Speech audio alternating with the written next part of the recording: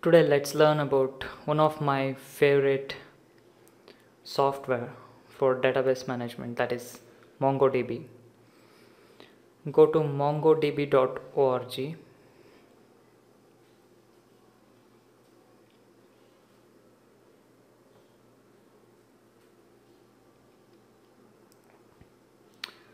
Well, on the home page you get to see all these things like MongoDB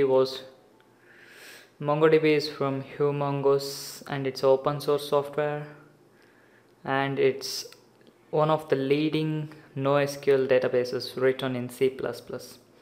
Okay, you could read all those things on your own. Let's go straight to downloads. You get all these links.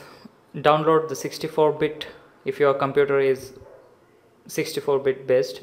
32-bit software has some limitations. Please read it there.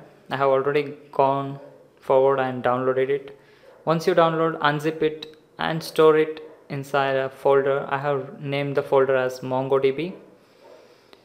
So only thing you need to do is create a folder called data. Inside that, another folder called DB. That's it, wherein all the database activities will be written. Now, what is MongoDB? MongoDB is a NoSQL database. What is NoSQL database, by the way? If you are coming from any other traditional database systems like Oracle and MySQL, it will be slightly confusing at first sight. MongoDB is a document-oriented database system, and it's schema-free. What is document? These documents are BSON document. Now, BSON stands for binary JSON. If you don't know JSON is JavaScript object notation. It's a fat-free alternative to XML. JSON is a lightweight data interchange format.